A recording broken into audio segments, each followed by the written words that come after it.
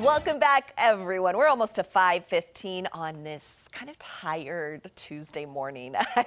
Everybody's back to work today, and it's starting off a little foggy. We're in Branson right now, and you can see it just looks a little hazy.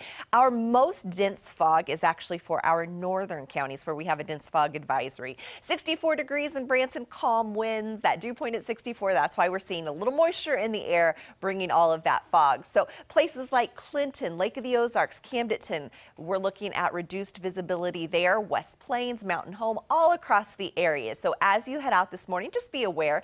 Fog could be a possibility. Make sure your lights are on. Give yourself a little extra room. It's not like it was last week in Springfield. It looks like north of us, it is seeing that real thick pea soup fog.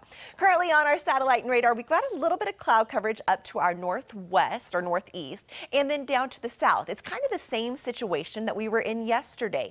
The area of low pressure off to our east is going to kind of bring in a chance of a few afternoon pop-up showers. Here they go, 10:30 a.m. You can see very, very isolated scattered cells popping up on our futurecast across the area. Same situation as we head into the 2:30 hour.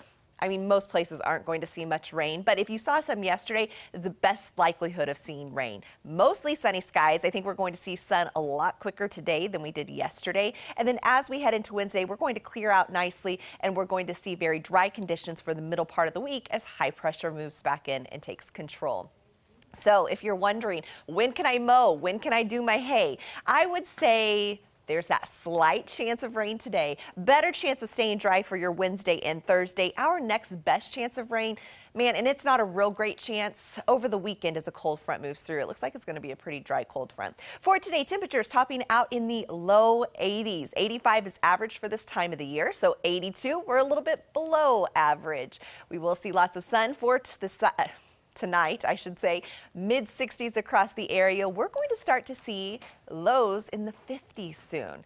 As we head into the weekend, we're going to see this pattern shift, and it's going to be a front not looking like a ton of rain with this front as the showers are going to push more to our east.